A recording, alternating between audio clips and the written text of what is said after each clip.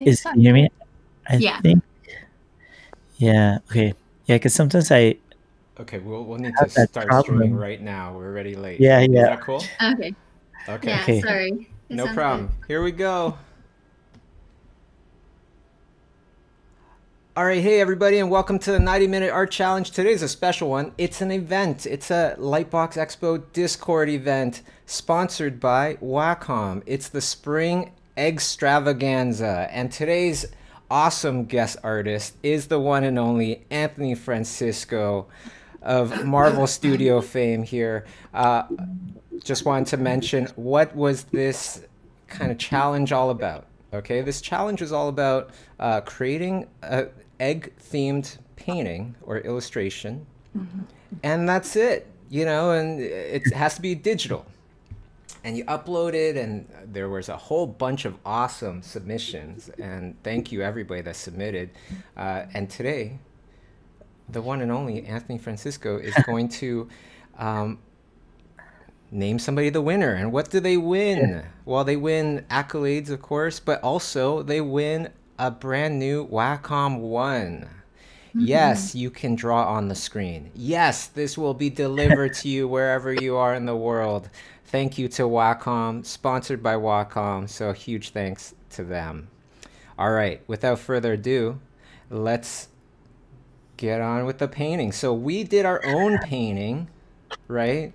We did our own painting, and it's based off of the one and only Egg movie, Jurassic Park. Yes.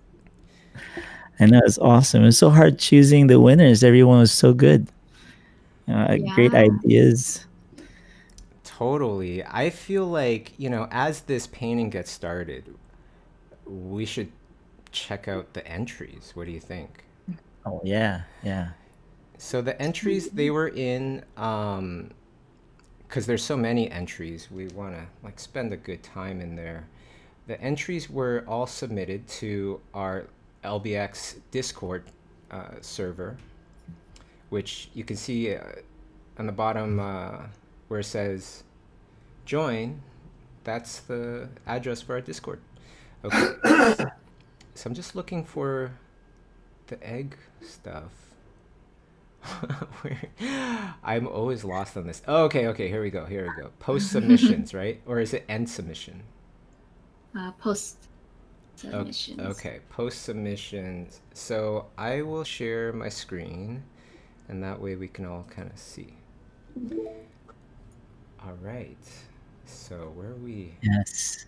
I think we got to go to the top here, because there's so many awesome submissions. Yeah.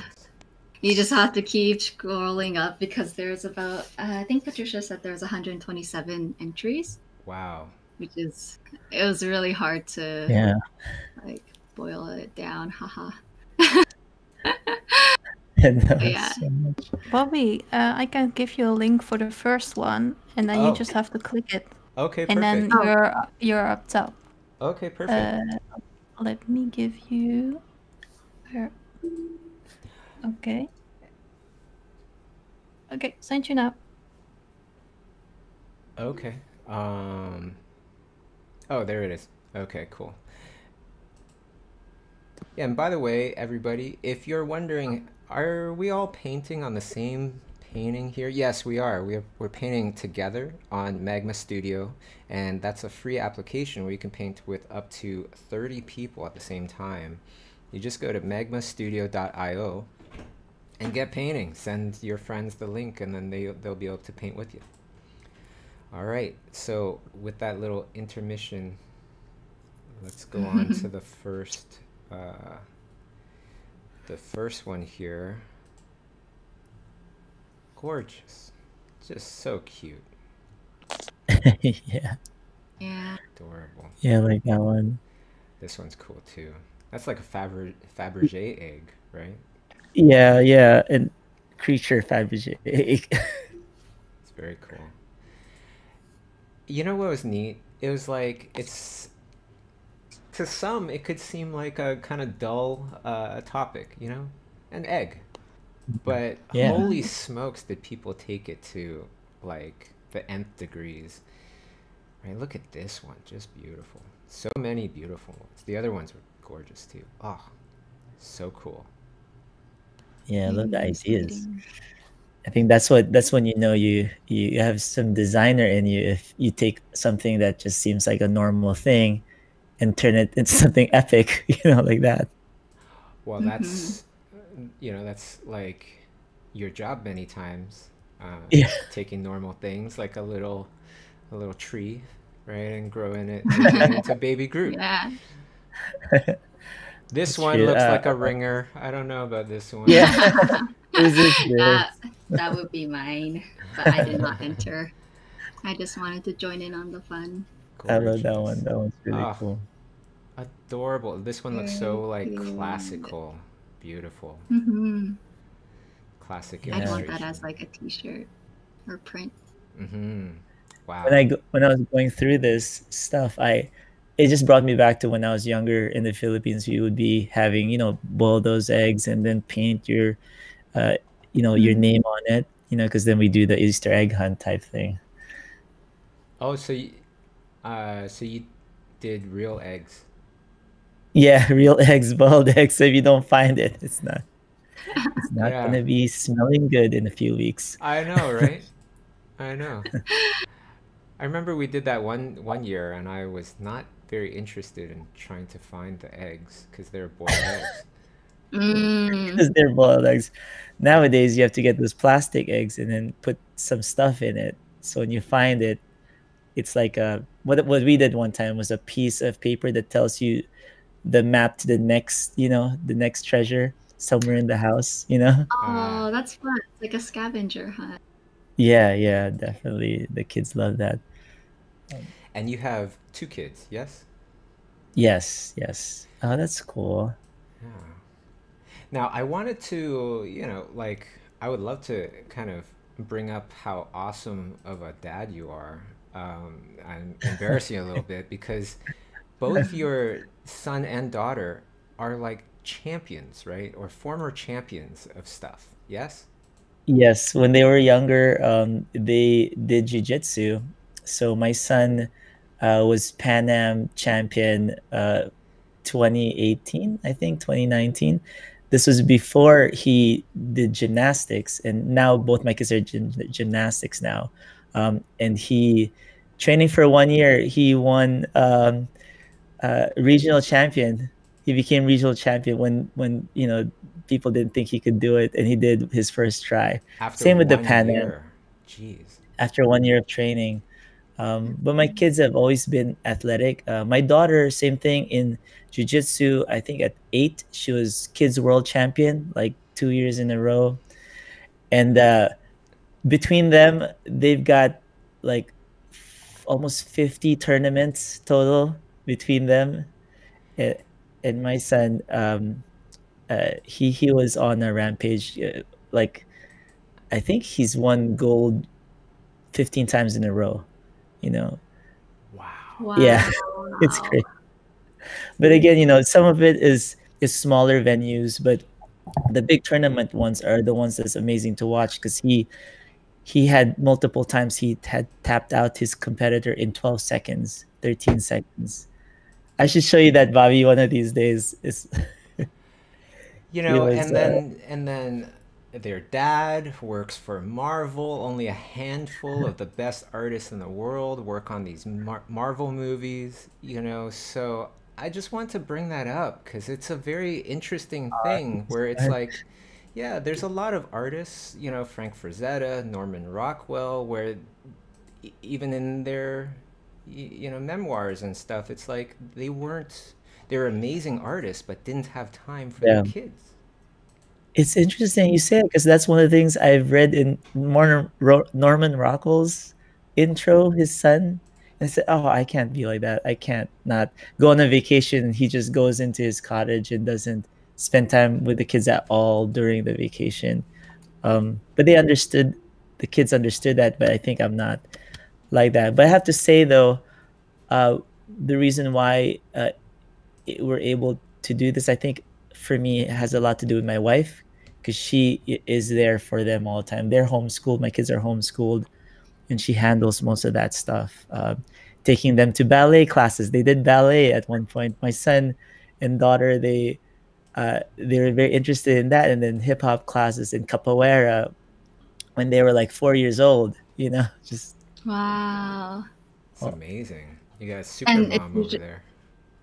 Yeah, and is it usually like you let them do whatever they're interested in, and then kind of like from there? I think it's more I just tested out if they're interested in this. We didn't know if they like it yet, so try this out, try that. But from just watching them grow up, they I mean, when they were 2 years old, I was already teaching them jiu-jitsu. So at 2 years old, arm bars and the Gracie games, that's what they call it, where he hangs on my back like a seatbelt and I try to shake him off. If my daughter hangs on your back, you could never get her off. She's just stuck there. So if we're at Disneyland walking around, they're just on my back while I'm walking around. I think my back starts hurting. And you said at 2 they started, like, you At introduced 2, them. yeah. Wow. We have a whole entire big group of Discord people. Does anybody want to ask Anthony any questions? Oh, yes. Oh, I like this one, this image.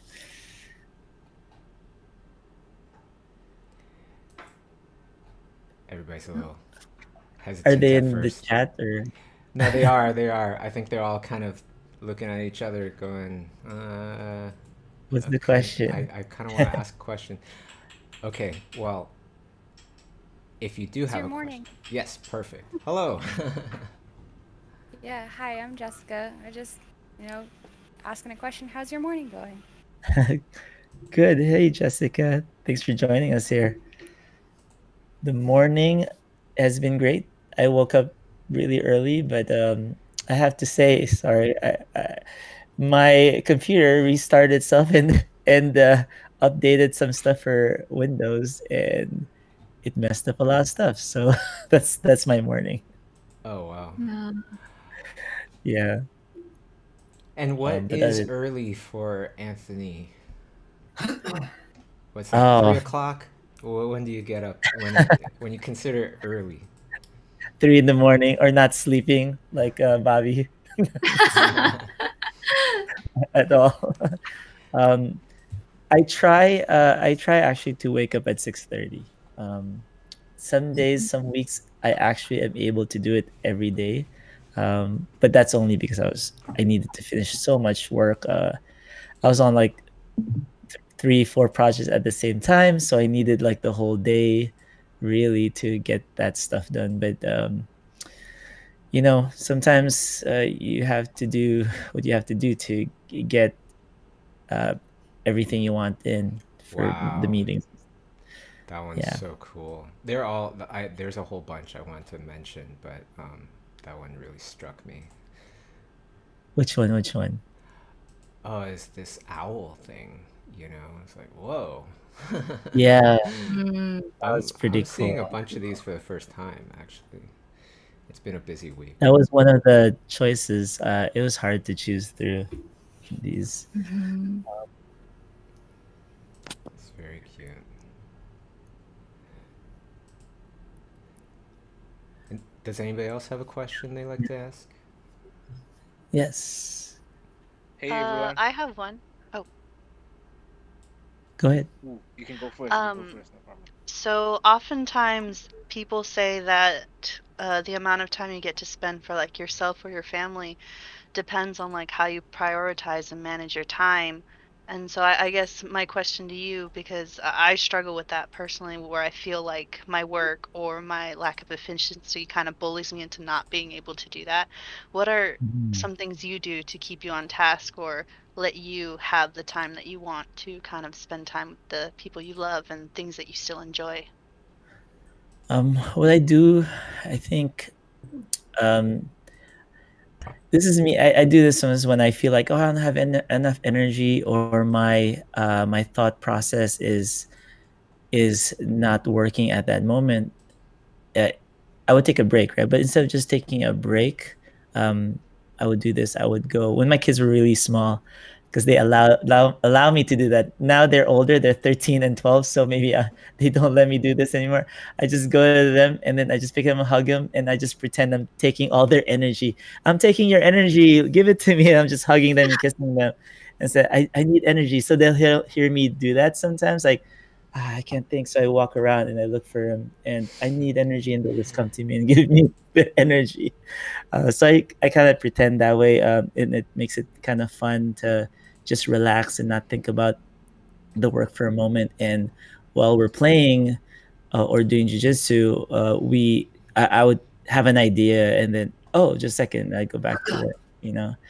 Sometimes it's during COVID, it's a bit different because you have the whole day, so I could take longer breaks in between and just play a board game with them or something. And they're older now, so we could play like Magic the Gathering or something, or just Risk, different board games. That's one way I kind of take a break and spend time with my family at the same time. And during COVID, we were lucky enough to find a home that had a pool, so I try to swim with them every chance we would get. But I know some people don't have that like a pool or something at the backyard, but there's many ways that I could do to kind of be more efficient by not overworking myself. And it might sound crazy. I wake up 6:30 in the morning and then keep on working and seem like I'm overworking myself. But in between those, in between the time from 6, this might sound really bad, like there's no balance, 6 in the morning to 6 in the evening, I keep on working, but it's like, it's not work. It's just too much fun to do this stuff. But in between that time, I would take breaks in between, sometimes even hour breaks, 2-hour breaks. And because I just go off with how I feel. If I feel like at 11 o'clock I gotta still do some stuff, then I will. But recently I had a better balance where I just tell myself to turn off my monitor, my computer at 10 or 11, 12 the latest. So it's like as long as I don't pass like 11:30, everything should turn off. It was a struggle. It's always like, that is my struggle. Same thing where I need to stop and regenerate, just take a break. 6 in the morning till 12, like midnight, 18 hours. Yeah, but again, I'm not working like straight, right? It's Right. just whenever the inspiration comes, or if it's not there, I take a break, maybe a 2-hour lunch or something. I think that's the drawback of working from home, right? I think that is because there's no line, and that was so hard in the beginning. It was really hard to get to a better schedule, because it should be 8 to 10 hours, and I should stop, but sometimes how if you have work before and you're working in a place you don't want to work at, and then you go home and you do your own designs after. But this one is different because it's like it's my break. It's like I'm on vacation the whole time. And that's the addiction that I have to stop. But how can you if that's what you love to do? It's hard. There's a song. What's that song? Hey, I'm on vacation. Something. Do you remember that song? Oh, I got. I think you need to sing a few more bars, and then. Oh man, I suck at singing. Maybe I could look for the song and play it real quick. So back when, like, before all of this pandemic happened, I'm assuming you had like a better work-life balance, because it's like when you go into work, you just do work, and then once you come home, it's just like you personal time. Or was there like a little dabbling of like, oh, maybe I'll think of a few more things here and there?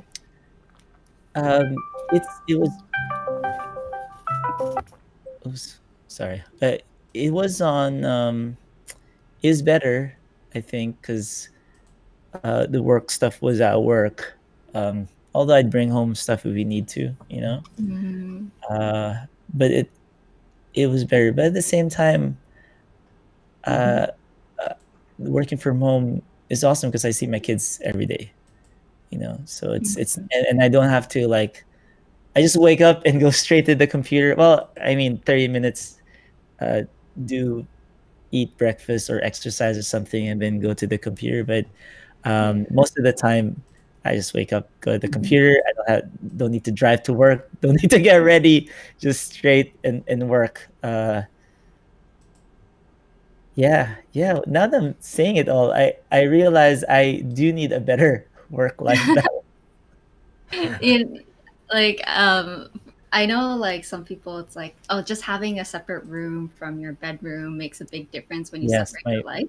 But for me, I feel like I need a completely new computer in a different room so that I can spend my, you know, personal time there without wanting to touch, you know, art related stuff.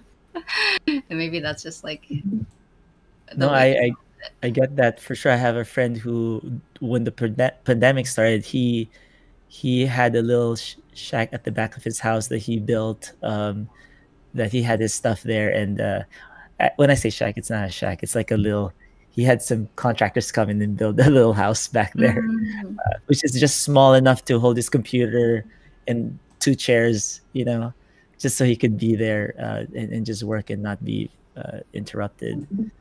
that's amazing. Yeah, it's nice. But he's a writer, so he doesn't need a lot of stuff in his room. But yeah, it's such a hard, because sometimes when you have extra time, when I have extra time, I'm learning, you know, I'm just listening to like how to do Blender or getting better at my ZBrush, stuff that I could use later to be more efficient with my work. Because I love painting everything, but sometimes if you get a 3D model going, it's easier to get the turnarounds. I don't have to repaint things for turnarounds. Because, you know, with the work I do, the more efficient I could be to clearly deliver like the message or my the discussion we're having, or my recommendations for certain you know, scenes or characters or costumes. It's really how clear it is than how nicely painted it is. Well, of course, it should be nicely painted so the clarity of the design is there and the textures of the clothing. But I could always get faster and more efficient with it. So wow, there is a lot of entries. Oh my god, I'm still that's way to go, everybody. My goodness. Yeah. Wow, that was interesting. The flamingo in the island. There was another one that was super funny. It was like Mama Alien painting on baby alien eggs. That was funny. I thought that was funny. That's great. That's awesome. My goodness, though. That's amazing how many entries we got. Yeah.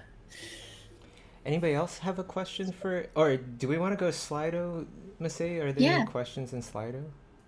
Yeah, there is one. Actually, I saw one in the YouTube chat. The person was asking, does Anthony have a favorite Marvel character? Oh. Yes, actually, I do. The X-Men. No, you said okay. I mean, it's the whole.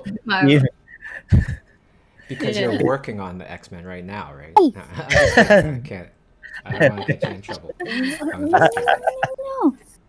I wish. Right now, I'm working on Ant-Man, Black Panther, and something. I forgot. It's all good. Maybe you should just forget. Yeah. You know what was cool was I saw that you posted some Gears of War stuff that you did. Yeah. When was that? How long ago was that? That was when I was a workaholic. That was when it's too much. I'll never do that again. It was when was that? That was in that was a few years ago. I think 2015, 2016. It was something I couldn't pass up working on the bosses, because which I'm gonna post eventually, like maybe next week or this weekend or something. I designed the final boss for Gears of War 4, and I failed to share that for some reason. Things are just so busy that now is a good time because it reminded me of Godzilla versus Kong. So I'm like, man, if I could just do a kaiju right now, paint one.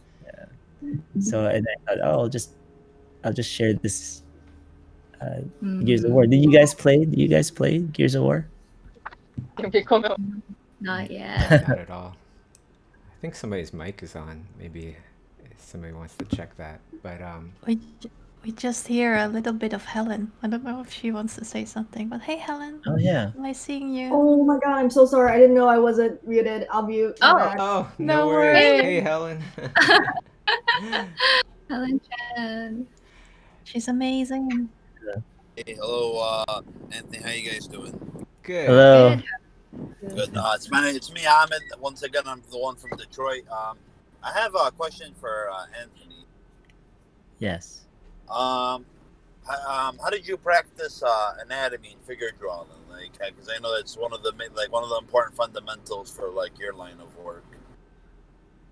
I started doing because I wanted to get into animation first, so I started taking quick sketch gesture drawings, like 1 minute, 2 minute ones, and that really helped me lay down like a good structure or rhythm before putting on the anatomy. And I don't know anatomy in such detail. I mean, now I know a little bit more, but having practicing the basic shapes, and proportions, very important. There's this book that I like that I don't remember.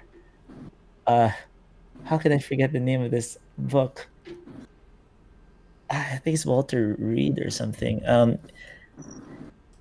Anyway, I'll post it. I'll look for it and I'll post it on my Instagram.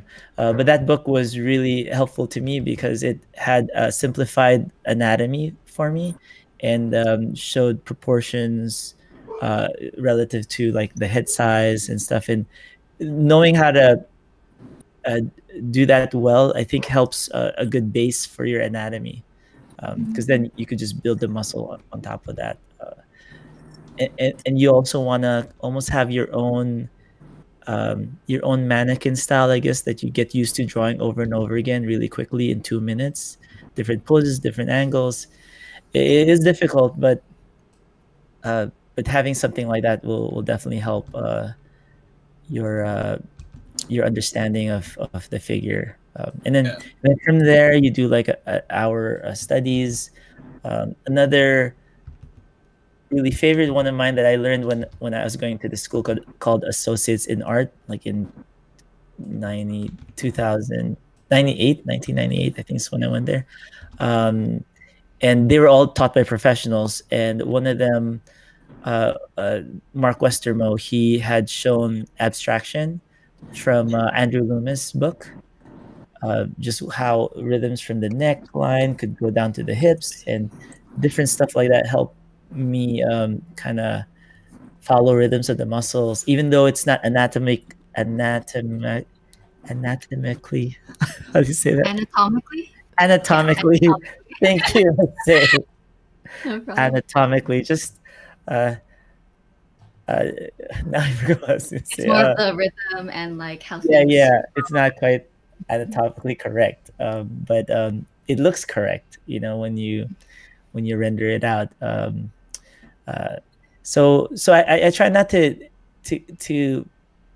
beat myself so much in the beginning, because in the beginning, you are learning, and I used to do that, like, this has to be perfect, this has to be exact, but I quickly realized that if it's too exact, the pose gets stiff, so you should allow yourself to push the forms a little more and be a little more, Yeah, I see what you're saying. I had one more question. I think this would relate to all three of you, like you, Bobby, and Masae. With the pandemic going on, do you think now, like, more studios are thinking about being more like remote, because I think it would be cool, you know, to be an artist remotely and be able to travel the world so long as you get your work done. Anthony? I think so. Or yeah, Anthony, go ahead. Oh, you guys first. Well, we've been working remote Yeah, I'm gonna repeat it again. So, like, I started the studio 16 years ago in Toronto, and I'm still in Toronto. And I worked for, I think, maybe one Canadian studio, like, the whole entire time. So, yeah, this remote work and stuff, it's more like everybody's catching up to what we've been doing for the last Yes, 15 years, 16 years. I think so. That's what I was about to say, that this pandemic had just solidified that artists could actually still do good work even though they're not at the office. Yeah. One thing that really changed for me was thinking, yeah, when we go back to normal, it doesn't have to be back to normal. If anybody wants to work from home, I'm like, yeah, totally. Why not? It's been working well for the last year or so anyways. So that's definitely changed. Currently, I'm on a film where the art director lives in Montreal, right? And it's a Netflix project. So, there's so much more opportunity now, I think, for remote working. Right? There's just a much bigger openness to it. Yeah, the reason why I was asking, because, like, I'll tell you what, I want to work in some of, like, the sort of, Japanese entertainment and stuff. It's really what I have my eye on, because I'm into, like, the video games and stuff like that they do. But if I were to ever get an opportunity to, like, work for, do something for Marvel, like a Marvel cover, or, something with the movies and stuff, I wouldn't mind doing that either, to be honest. Yeah, me neither. Me neither. I have a slightly piggybacking question. Sure. Yeah. Go ahead. If things like become more remote and it becomes like much more normal to have all of your art done out off-site, like out of the office, how do you think that affects maybe like associate artists or internships, people who are entry level and like want to know how to like work in a studio? How do you think that will impact bringing in new talent into the industry if everyone's working from home? That's a great question, Anthony. Yeah, what do you think?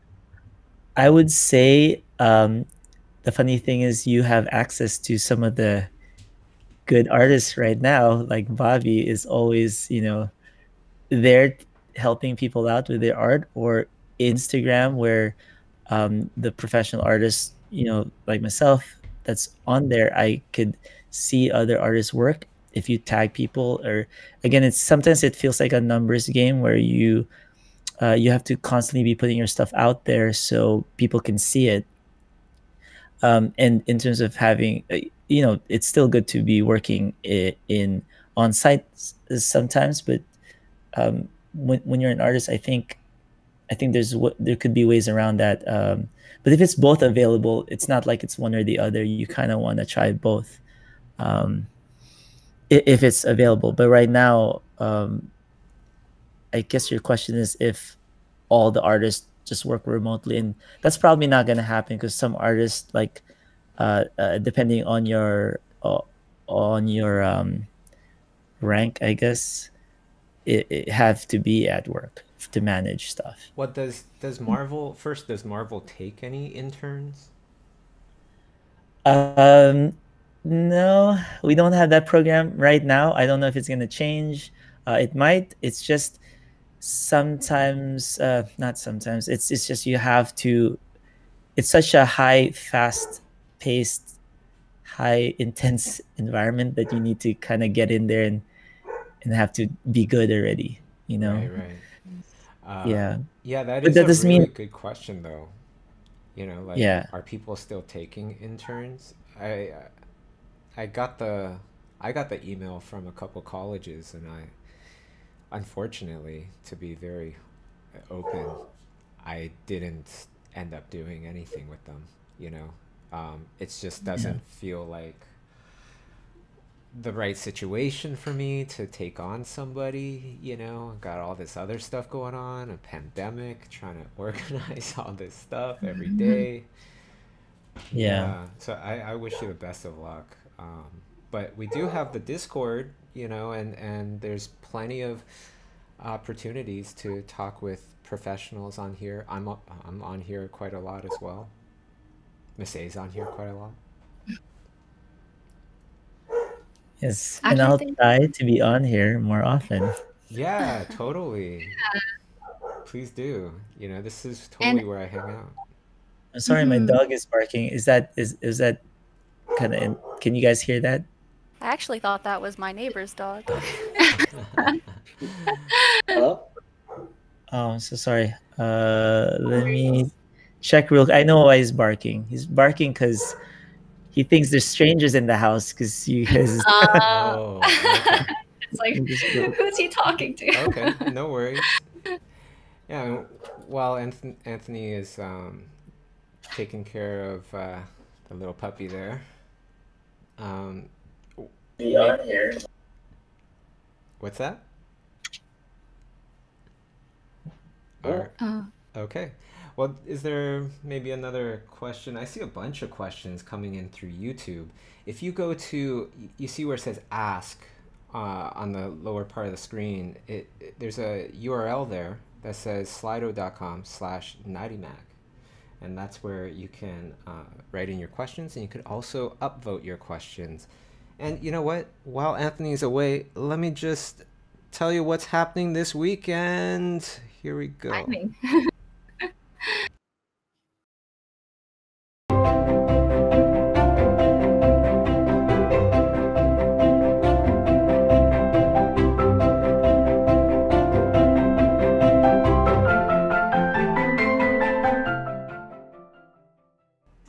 All right, commercial break is over, and Anthony is back. Yeah. Television magic. So sorry about that. Apologize. I have a very important question. What kind of dog do you have?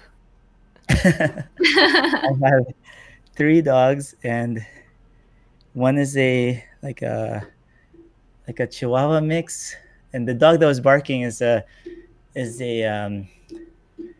wow, I forgot, a golden not a Labrador. And then our last dog, which is the oldest dog, is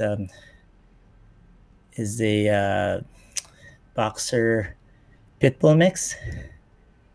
Oh, last important question. What is it like being a father of 3? Father of 5, maybe. Father of 5, yeah. Yeah. It is. It's crazy. It's fun. I mean, everyone in our family, including the animals. I have 1 cat too. So we have. At one point, we had 2 rats, also. I'm gonna call you Dr. Doolittle. Yeah. My daughter, she loves animals too, and my wife, when back then when we first were together, we would just save dogs from the pound, you know. So we had 4 dogs at one point. Oh, wow. Our oldest dog, our oldest dog was 20 years old. He passed away last year. It was last year. Amazing. That's a long life. Yeah, my whole career, he was there from the beginning. Wow. That's amazing. Yeah. So that dog. He died he went to sleep. He died in sleep, but he was fighting. Even though he couldn't see anymore, he couldn't walk anymore, you know. But when he barks, you know, he's thirsty. You know, he's like a Jack Russell mix, like our smartest dog. Oh wow. Lived a good life. Yeah. Can I ask a little painting question here, real quick? Like, yeah.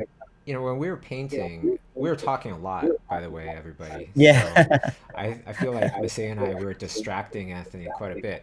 But usually when you paint, are you usually using 3D assets as well?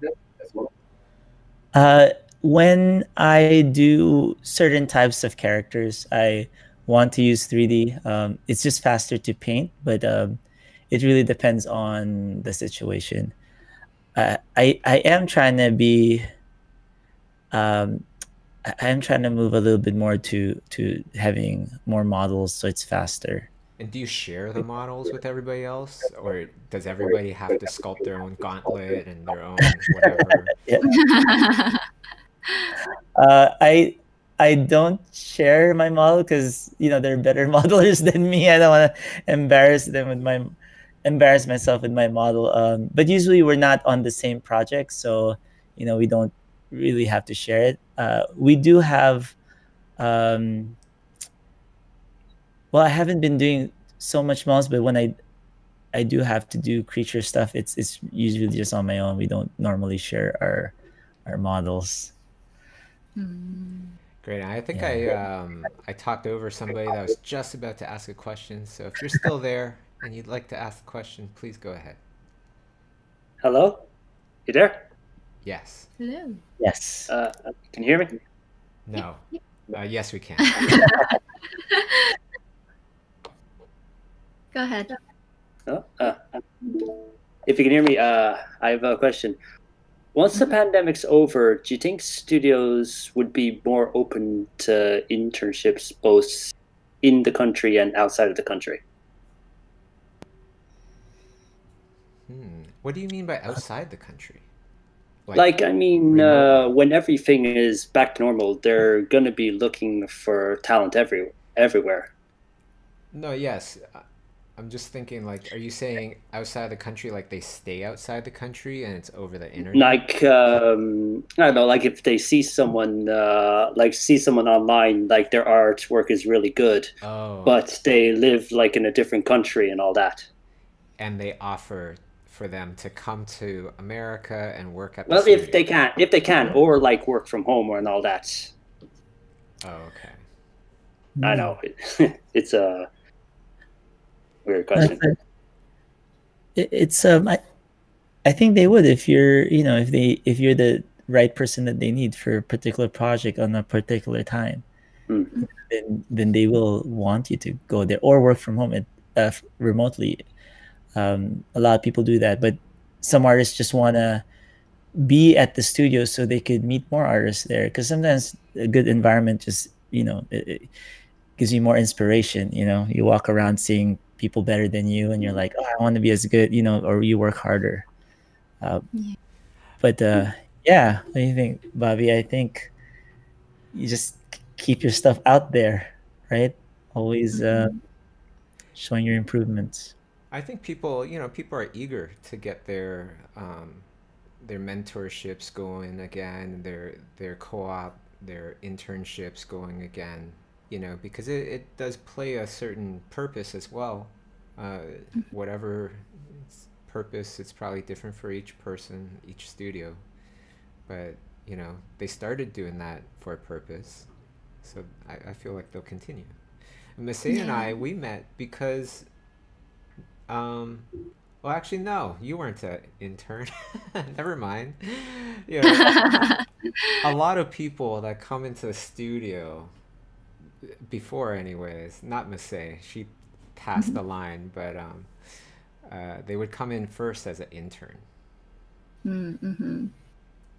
Yeah, and I feel like for the whole internship, it might take a bit of time just because, just for safety reasons. So I think maybe in the next couple years, it might be more online, if anything.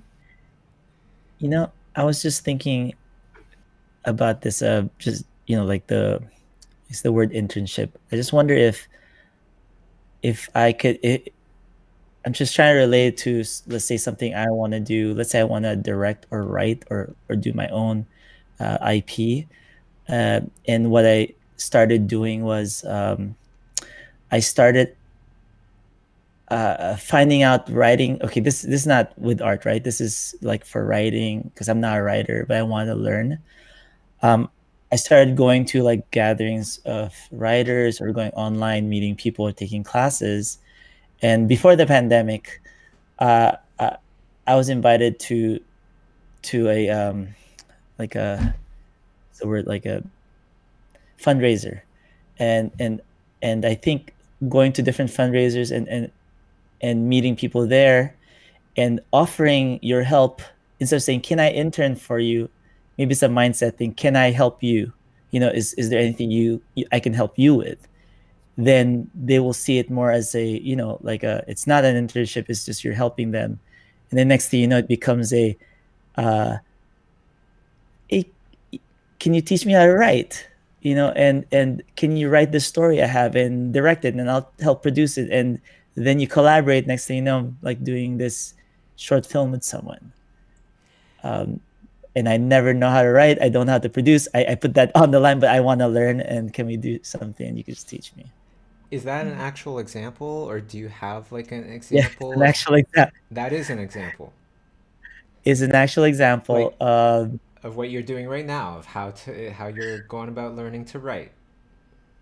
Exactly. Yeah. So I'm collaborating with the writer, and I told her my story when I was a really funny, embarrassing story, but I thought I should tell this story. So I was looking for different writers that would want to collaborate with me, and this writer wants to direct, and I said, you can direct my film if you allow me to produce it. I don't know how to do it, but I'm gonna try and fail or succeed or whatever. But that is almost like being in a situation with a professional. She's a professional writer, so I learned how workshopping a script is, and what ideas a writer would be thinking when she's writing. And this is how I learned a little bit of the process. Of course, it's just the very beginning stages, but once the pandemic is done, hopefully we could actually do the short film. The script is pretty awesome. That's great. That's so exciting. Yeah. As if you don't have enough stuff to do. You're going to do this on the side. Well, this one was a little bit different because I just had to look at, I just told my story, and then she came up with a script, and I just looked at, read it and gave notes. Yeah. So it's an hour, 2 hours from the week. Oh yeah. Don't worry, I totally understand that kind of stuff. Like half the time. Well, you have so much shit. Yeah, why did I start this thing? Oh my gosh. All right. Yeah. Yeah, so hopefully that's a good example of. Yeah, sometimes it just happens naturally. Sorry, Patricia. Go ahead. Yeah, no worries. Actually, I wanted to ask a question before. Hey, Anthony. My question is, what is until now like your most memorable project you worked on? Because I know you did so many things for Marvel. Like, is there any particular moment that stood out, or any particular project?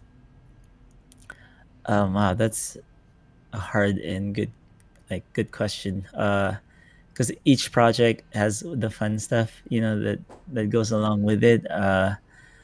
When I was working on Project Offset, I think was one of my favorite times. If you guys aren't familiar with Project Offset, it's when I was in a game company and our company got bought by Intel. I was there with Kang Lee and the people who created the Project Offset engine. And the reason why that was such a fun time because we were a smaller team and everyone had different hats. And I actually was the lead story for that team. So I came up with like episodic story for each character and like an overall kind of story arc for the game. And I even got to do, level design and cinema. I was like directing the cinematography for the beginning of the show. It was just a lot of stuff that felt so much fun to do. Just a lot of learning also. And yeah, and that game never came out. That was like 3 years. Oh no! I'm looking through it now. It looks amazing. Yeah, I will send it into the LBX live chat for the people to watch. Yeah, it was so promising. There's some internal stuff that happened that I probably can't talk about, but that would have been. I did so much storyboards. I even did like an hour and a half storyboard thing for like this whole movie that could have been people were interested of making a movie of our game. And the episodic content would be like, a series that we were kind of trying to pitch and stuff. And different companies tried to pick us up. Like Digital Domain was trying to get us. I don't know if EA or Liquid, and I forgot the other ones, but it was Digital Domain and Intel that became the last people, and Intel won the bid. And then we went there, and yeah, it's a longer story. I don't want to take over the time here with that story, but it was a fun time because it was new things I got to do, and I got to really like being head of story there was really fun, even though I had no experience. They trusted me with that.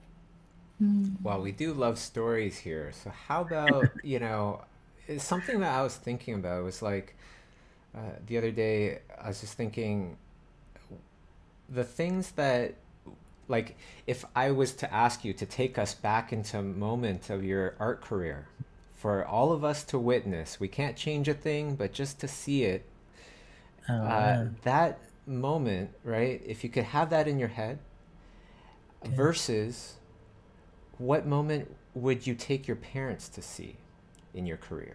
Wow. Because a lot of times it's different. But with my parents, right? What would be those two moments? I would love to hear that. It's funny.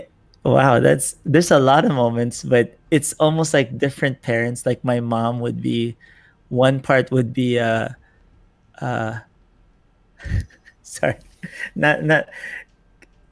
I mean, they believe that could be something, but sometimes you're like, how? Let me just give you an idea of how are you gonna teach at art center if you didn't even graduate college? How's that gonna happen? So it's almost like that kind. Well, I'm gonna teach there because I'm gonna be a good artist and I'm gonna be well known or good enough that they'll ask me to teach there. So that was kind of like and now, okay, here, if I take her from there and bring her to the moment and go, see that I'm teaching at art center, one semester, nice. and so something like that. So that would be for her to know that I wasn't delusional, but it was born off a conversation that the conversation was why go to school when I could just do art, and the portfolio is what's the most important thing and not my grades. That was the discussion. So part two, say you're taking this young and up and coming group of artists into time of your career. What time, where would you take us? Wow.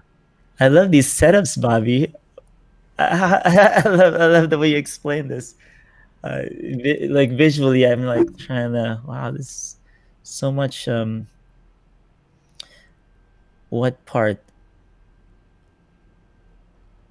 This seems harder for some reason to think of.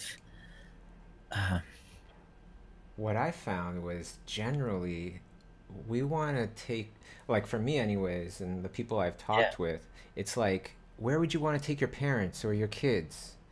I want to show them something where they can be really proud of me, right? And then where would you want to take us, the next generation of artists or the artists now? Well, I want to take you to a hard part of my life, right? Yeah, that was where my mind was going. Yeah. Like not at Marvel, although there are some things there that is good learning life lessons. But the part that my mind was going to was when I was just trying to hustle and try to print all my stuff out and send it to all these FX shops. Don't listen to the guy that tells me, hey, you need painted stuff in your work. You don't send it in yet. I go, but I have no time. I have to I felt like I was running. So if I felt like I was gonna die in 5 years, and I gotta get this going now, whether I'm ready or not. It doesn't matter because my parents also separated at this time, and it's like if anything happens, I just gotta be ready. So I think that was the sense of urgency that pushed me to just give my stuff in, even though I don't have any paint and stuff, it's all in pencil, and it worked. That's what's crazy. During that time, I don't know, some people say maybe now it won't work if it's pencil work, but it's pencil work, but the ideas were there, and all they needed at that time was ideas. It's like, I guess, the right time at the right place, but still you got to put yourself at that time. Anytime it could be the right time, for your work. Whether you feel you're ready or not, just send it in. That's what happened to me. And I am not the best artist back then. There were many artists better than me, but they needed one that I fit, and plus I wasn't expensive. That's another one. So all the elements just fit in. Then I got in. Like on AI, I worked on AI, the Steven Spielberg film, and I didn't have any Photoshop painted images yet, but I just knew that they were working on AI, and all my stuff was creatures, and I put 2 robots in there, just 2 robots, and that got me in, and while I was working there, I didn't have to paint anything. All Crash McQuarrie was there. All he said to me was, "We just need ideas, and I'll paint, and he'll finish the rendering. Just give us ideas." And that's when I realized, ideas are important. Maybe I can get through this career with just ideas. And I love how you just you didn't really listen to what those other people were saying, and you just put yourself out there, and just doing that, you never know what kind of opportunities you get. So you never know. Fear is a dangerous thing, and kind of overcoming that can create a lot of great stuff for you. That is so well put, Masae. Oh my gosh. Somebody was telling me the other day, just some internet advice or whatever. It's if you meet more people, you just kind of let anybody kind of in, then people are going to take advantage of you. And that was the vibe that this person was giving me. I was like, man, I feel so bad for that person, because they're going to be shut off to the world. And, some people might take advantage or whatever, but so much more will come in that's good, as long as you're kind of putting that energy out there as well. Right? Yeah. It's like the higher percentage of people you meet, the higher percentage of meeting the right person. Yeah. Yeah. You just get connected even more. It's funny, this fear thing really relates to almost everything you do, even with relationships, right? The fear of getting hurt again, and you kind of always take that leap, and that leap of faith, I guess, or belief in yourself, really, having that in understanding that there's failure, and just being able to embrace that. I think that's where, but at that time I didn't have failure in my mind. I just was playing the numbers. Just send it to all these places. If they say no, just send it again. But did you ever have failure in your mind where you're like, am I going in the right direction here? I keep hearing I need to finish college by my mom, and she's on my case, and nothing's happening. And was there any kind of moment where you're like, oh man, am I doing the right thing here? Well, I think in terms of what I want to do, no. I just said, whether I make money or not, I'm going to do art. Cool. That's what I love to do. And I'm bad with math, so I have no choice. So something like that.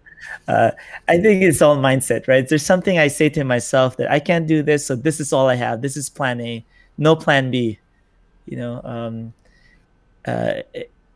Yeah, I think that's how I set my mind to that. But in terms of failure, I have failed. I feel like I've failed many times. And I think because I started working early, and I didn't finish school and stuff. So an art college, I learned everything mostly from work.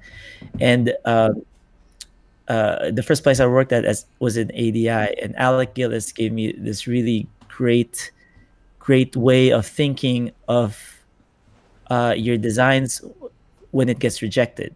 You know, it's not that you failed, you actually helped the production figure out what they didn't want to do. And when I say that, yeah, and when I said it one time to somebody, I was giving them the same advice, and they were laughing because then it's like, why are you laughing? It actually does make sense if you switch your mind that way, instead of saying I'm a failure because I gave them something they didn't need, but switching it to I succeeded because I gave them something they knew they didn't want to do. Yeah. Positive. It's like, why would they let me go? I gave them so many rejected images. No, I'm just kidding. Sorry, Masae. Another way of thinking is like, maybe that whatever it is that was presented wasn't fit for that project as well. That's like not the right actor, for example. Yeah, or not the direction. So so Mm-hmm. so you do more options, and that's when you learn. That's when I learned that, okay, this option should really clearly be this direction. This next option should not look like this direction. Just 3 to 4 very clear, separate directions, and that's the best strategy, really. You know that I think it was yesterday. This new Ghostbusters trailer came out with Paul Rudd, and he's going through the store and sees a bunch of little marshmallow men. I worked on that scene. Awesome. Yeah, but I gotta watch it. Well, you don't need to watch it for my sake. They ended up going with the original design of the Stay Puft Marshmallow. So I helped because I showed them what they didn't want. You know, so like, you're welcome. You're welcome. Yeah, you're welcome. Exactly. Yeah. Like this hairstyle or this hairstyle. You do 10 versions, and you know they choose one. But if you're lucky, and after luck is not really, there's some luck, but if you are, you know, you've been in this industry for a while, you kind of know that this director likes this kind of stuff and this director like that, you know, and you intentionally now do something you know they won't want, just so they could compare it with the one that you think they'll want, right beside each other. Right. You know, like a real estate agent, you show them 2 houses that are not what they want, and then the third house is, and they're like, yep, I'm gonna take that. That's it. I'm badass. I know what you're thinking. You know, there is something about that. It does work. You know, it's sometimes they need to see what they were thinking of, so that they know that they don't want it, and then they can hone in on what, you know, the idea that they should be taking. Yes, definitely. As a concept artist, that is in a way your job for quality control, or getting the discussion to a better place. Awesome. How are we doing on time here? Yeah, you want to take another question from Discord? Anybody on Discord want to join in with anything? Hey, I have a question. Right. Sure. Can you speak up a little bit? Hey, everyone. Okay, can you hear me now? Yes, better. Yes. Okay. I had like a quick question regarding like schoolism. What is like the best course that we can take on schoolism, in your opinion? Ooh, well, that one is a tough one, because everybody is, you know, everybody has their own things that are important to them, things that they want to concentrate on. What was your most impactful course, Masae? Because you've taken a bunch. Definitely Dyson Roberts class. And sorry, it's tied with Craig Mullins class as well. Oh, okay. So it's really hard to say. Wow. Yeah, but you those came up with those kind of real like quick. I think it was the moment when I understood like how color and light are supposed to work.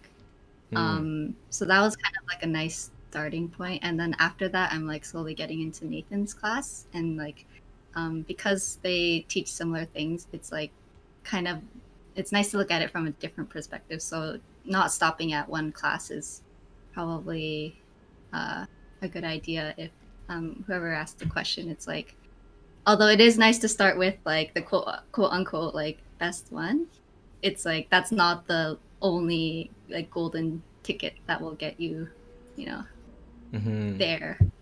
One that I'm really looking forward to taking, it's been on my list forever, is this one, Deconstructed, Drawing People with Viktor Kalvachev. Oh, that's cool.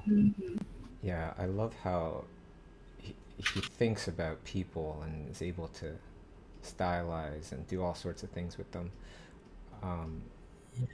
Yeah, this is if I had another time, one. I'd watch all of it. Well, and also, if anybody is interested, you know, one of the easiest and best things that you could do is just sign up for a subscription. Because when you sign up for a subscription, you get access to all the courses, and that's over 50 courses now. You know, so you could just pick one and then go to subscribe now. You could do per month, or you can do per year. Right, and after that, you subscribe to any of these. If I subscribe to this right now, that means I have access to all the courses. I could switch in and out as much as I like. Yeah, years ago, I remember taking a class here because I love Jason Seiler's work. Oh, right on, yeah. Yeah, so that one and the and Dice's stuff, because I wanted my wife to also paint with me, so I had her watch that a little bit, and but she wasn't into art yet that time. But now she is, right? Yeah, now she is. I told you that story already, Bobby, how it was just 6 months of drawing, and I just had the right strategy for her this time. And you know, that's another thing I forgot earlier. Someone was asking about training, like getting better with anatomy and stuff. But what I did with her was this strategy where we did tracings also of certain books that I like, and she would trace it first. It's what do you call that art? Film noir shows, like black and white. So just so it's clear values she could learn, and not think of it as anything but shape. And I think that really helped her like do her decision making on which should be black, which should be white, you know, which should be gray, and that really helped her out. And now she's like doing birds, which is one of her favorite things to do. That's when I realized that she liked doing that, instead of giving her all these other exercises that she wasn't interested in. When she started doing birds, she did it every day, and now she's so much better at it. You know, I gotta dig in here, because first we were talking about your kids, your daughter and son being the most dangerous kids in the world, you know, the most powerful kids in the world champions, and now, you know, Pan Am Olympics, you know, world champions, right? Was that, or not? Pan Am Games. Sorry. Well, not Olympic. Yes. He wants to be an Olympian. He probably will be. I'm sure eventually. He does. I'm sure he's gonna kick some ass there too. And you know, and then you're doing high level things. Now your wife is getting into drawing, and doesn't take very long before she starts getting good. How do you learn? You know, I know that might be such a broad question, but that's what it seems like you're really good at, or your whole family is really good at. You know, what is it? That is a very, because we love learning. I think we love to learn the stuff that we enjoy. I think that's what it is. Because when you said, "Oh, my wife is learning quickly," but the 6 months I was saying, that's like the total, right? It's not.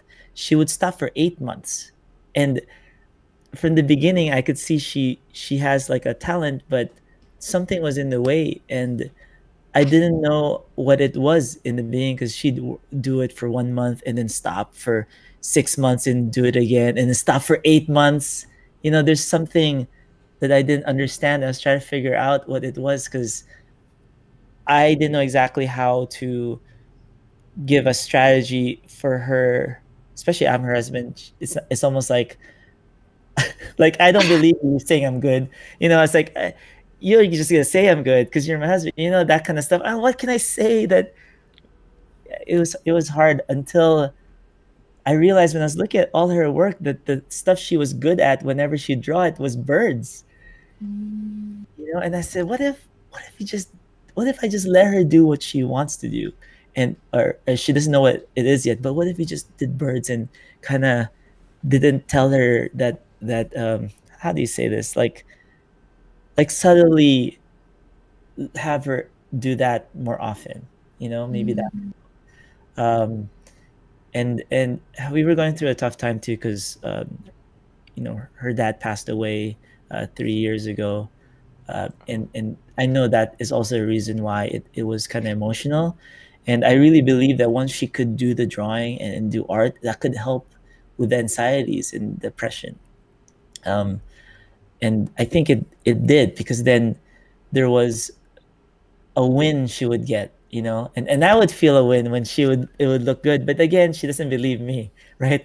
Until other people that were artists, you know, that I would say, hey, look at her work, say something to her, you know, or and in the end, it just felt like that fear and emotion was stopping her from doing the work, because you have to do the work to get better. You can't not do anything. And the more you do it, the better you get. Especially with the proper uh, exercises to do, you could get good fast. And I think once her mind was set, I guess, in a way, talking through what she liked, why she enjoyed this bird stuff, kind of gave her that extra push to try it, and then she could now see her progression and slowly, when she sees she could do it, because she already could do it with a bird. Once it clicked. I wish I could show you the images where I told her this rendering technique, instead of like how do you say this, instead of doing it like scribbly like this, just do it flat, like mass in the shape with the side of the pencil, you know, instead of doing it kind of scribble scratchy kind of deal. And it looked kind of realistic, and I think she liked that, and then kept on doing it the same way. And next thing you know, confidence builds, and then the work ethic started becoming much better. And now I don't even have to say anything; she just does it. You know, it's pretty awesome. That's amazing. I remember talking with you one time, and you were saying that you know, you had like mats in your living room for jujitsu, you know, with the kids. Yes. And you know, with what you were just saying just now with your wife, and just kind of just, you know, casually kind of feeding her more and more opportunities to draw, right? There's a correlation there, don't you think, Masae? It's like you make it fun to learn, so that it doesn't even feel like you're learning. It's just a product of having fun. You said just right, Bobby. That's exactly right. I wish I said it as good as that. I went through this whole story, but that is, if you make it fun. And I think I learned that from jiu-jitsu, because kids don't just want to work out. You know, they learn jiu-jitsu because they love to wrestle me anyway. So while they're wrestling and climbing me like a tree, I tell them to hold me properly. Like, you know, the underhand should hold this way when you're on the back, because this way is not good, because they could grab this. Well, if it's this way, if they grab this hand, you could choke with this other hand. You know, it's like those little things to properly do stuff. These kids, they're awesome. They're having too much fun to realize they're learning jiu-jitsu already. Yeah. If I can ask a question on that note. Yes, please. Yeah, yes, absolutely. When it's important to like find the fun in learning and having fun while doing art is the best way and most enjoyable way. Yes. What about like the balance of the competitiveness, or like the seriousness of sort of like, I need to get a job, or like I need to find commissions, I need to make money, because it is also a career. I'm curious about, like, maybe in your earlier years, how would you have fun with art when you're trying to get that job? That is a really good question. You want to answer that, Bobby, first, or I'm, sure, but I actually am like thinking, did you even realize that it was like stressful or something, Anthony? Like you probably were just like, oh, look at this cool thing I just drew. Oh, you guys need paintings? Oh, I only got drawings. Okay, you know what? I'm gonna do it anyways. And you just went in kind of like with that attitude, and it reminds me of Jorge Gutierrez when he was saying that his autism his autism allowed him to go from rejection to rejection without losing any momentum, without losing any of the enthusiasm, right? And like his quote unquote disability gave him a superpower. And I thought that was such a cool story. Yeah, I think for me, I don't bother wasting any energy being concerned about things that are out of my control. Right? And that gives you ultimate control of your life. Man, I was just thinking about what you said. I wonder if it's easier for certain people, and I think about this often, actually, what you just said, because when I would say that, let's say to a family member or to a friend that I'm trying to help, and I say it, but it's almost like I need to give them actionable strategy so they could find that way, because some of them don't, how do you say this, could hear it but don't know how to do it. You know what I'm saying? Like I don't think I felt that stress of I need to work to make money in art. Not like there's no pressure, but there is some pressure. But if I want money, I could just get a regular job, and I'll make money. If I want to be rich, I just be a real estate agent. I don't know. That makes so much money. I don't think I'll be happy, but my goal is to be happy.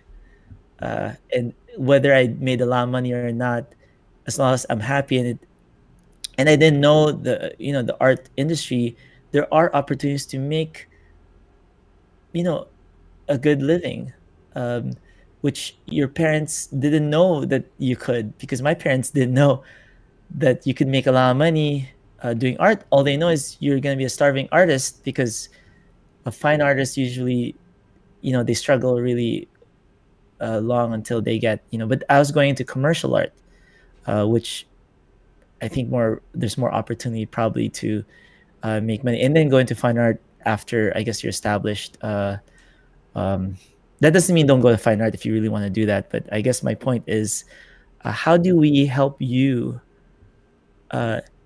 not have to think about that fear of or that pressure of, oh, I need this job now, and then it affects your work, and your work suffers because you're thinking about that job instead of thinking of your work and how good it could be.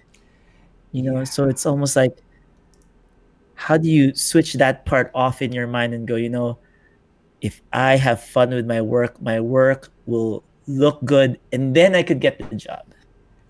Let me ask you a question where I think I know the answer. Do you do better when you're having fun? Do you do better art when you're having fun or when you are stressed? That's so interesting. I have fun, but if it's your livelihood, I guess, then it's more difficult to shrug off the stress. No, totally. But I think of? It's like, I think of when UFC fighters get interviewed after and they're like, yeah, I was just having fun. It's like, you were having fun getting kicked in the face, punched in the face, choked out, and you're choking the other person out. Yeah, it was fun. It was like, you want to tap into that a bit, yeah, it's our livelihood. We all do art for a living. But yeah, get that little slice that you love about what you do and expand that. Really concentrate on that. Don't look at all that other stuff that even if you concentrate on it, it won't do you any good, right? It won't get that person to go, yeah, she's concentrating on this a lot, I'm gonna hire her. You know what I mean? Like, she's so stressed out about this. Yeah. I would like to ask her, could you be, I just want to learn more. Could you be more specific with what you mean, like a situation that you feel that happened to you? Yeah, so this question sort of stems from me and my partner. We're both artists, and I have the very fortunate ability of being supported by my family so that I can focus on my art and focus on the things that make me happy. But my partner is in a position where, he's working a day job that makes him really, really, really unhappy, and then comes home and he sees art as like, this is the thing that's going to get me the job that will enable me to be happy. Like, if I don't do well, if I don't try hard enough, I'm going to be stuck at this job that makes me miserable. So then this potential for having a happy life is also like this linchpin of stress that there's so much weighing down on it that I want to help him, but I also can't. So it's a really weird like dynamic of, there's a lot of pressure, but there is that origin of, we both choose this career because it is what makes us happy. We're artists at heart, and we really do love doing that. Yeah. I know some people that really thrive off of being pressured, right? Like, oh, it's due tomorrow. I'll do it tomorrow. And then tomorrow comes and they're like, oh my God. And then they go Super Saiyan, and a million things are done that day. Sometimes some of the best designs come from being a little faster with stuff. What it sounds like your partner, what it sounds like to me is just managing the time, and so there's work, and he could, I'm sure he manages. I'm sure he has time to draw and stuff and get better his work. But that small amount of time, if he could somehow de-stress and put his mindset in a good situation. Let's say, like, I love drawing monsters, and that's what I watch horror films, sketch out while I'm watching a horror film. I love getting scared, and that was the only introduction I have into the industry, is doing monster designs, and I didn't even know if I could get in with that. But after I met Jordu and realized there's an avenue there, and that's what I wanted to do, and that's what I thought would always make me happy. But when I was working on it, in a project, and I realized eventually, what if there's no more horror films, or there's not a lot, then I need to learn characters, need to get better at environments, and I slowly was practicing that while I was doing my creature design job. So eventually, when something happens, I could be, a little bit more, have a little bit more variety in my work, and I saved a lot money. So when that does happen, and I don't have work, I could just keep on doing, practicing, and just the process of learning is enjoyable for me. So I think what I'm trying to say is, just like what Bobby's saying, where try to separate your mind. It's hard, though, to just say that. I think that's why I'm having a hard time trying to find a proper way of just say, oh, just cut your mind up from that and just do this. There must be a way for him to be able to just place himself in an enjoyable situation where he doesn't have to think about the work, and just know this is part of the journey. I can tell you, though, a story that I did. I was working at Earthlink. Do you guys remember what Earthlink is? No, you don't. Earthlink. It's like an internet company, like AT&T. They don't exist anymore. I was working there in the mailroom, and what I did was, I thought I could do art and that at the same time, but it was hard because I have to drive home, and I'm tired. And so what I did was, I saved enough money, and I just quit.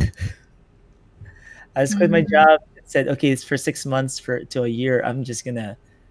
I don't recommend this for everyone, of course, but I'm just telling the story of what I ended up doing. So there's a sense of urgency, so that I could just all the reasons I have for not being able to do good work. Now job is not there. That's affecting me. Now I have no reason, no excuses. You know, now I have to organize my time properly, which is draw every day till 4 a.m. That's like every day, and I realized, oh, that's not good. I need to take breaks. And anyway, that's what happened, and met the right people, met as many people as I can, hoping that there's somebody there that has the same mindset as me, the same positivity, the same kind of personality, so I don't have to be because this word called networking, that you have to be fake or something. No, you're meeting people that are like you, that could help you, and you could help them, you know. There's something that I was thinking about as you're talking. I was just like thinking about the whole thing of you know, do you do better when you're having fun or when you're stressed? And I think the answer is like a little of both, right? Like Yes, both yeah. of those are core ingredients for like a really good piece of art, I think. For many times, like not every piece of art, but it's kind of like when you're cooking, if you have too much of one ingredient, it's way too salty or whatever, right? And Yeah. same thing with stress.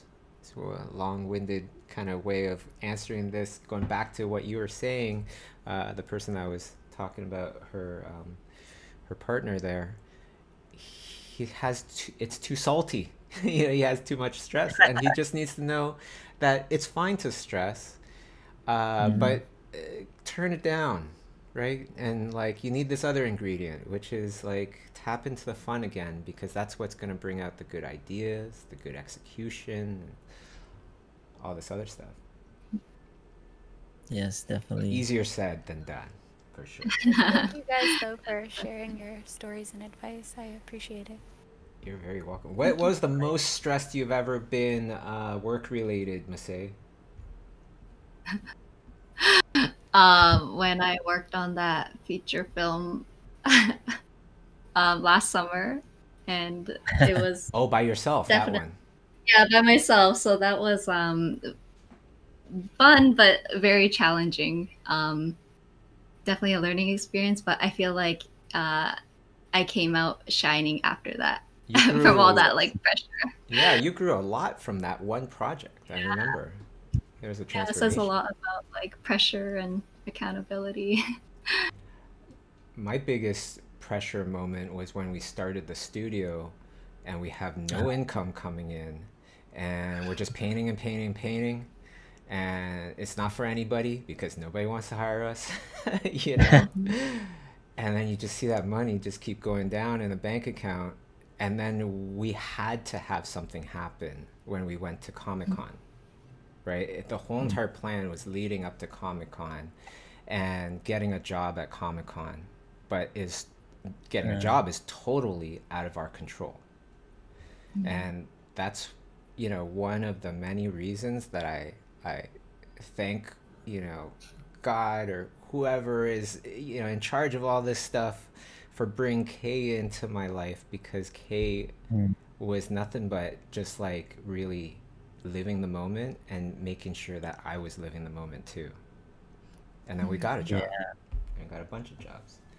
You know, it's that's awesome. Yeah.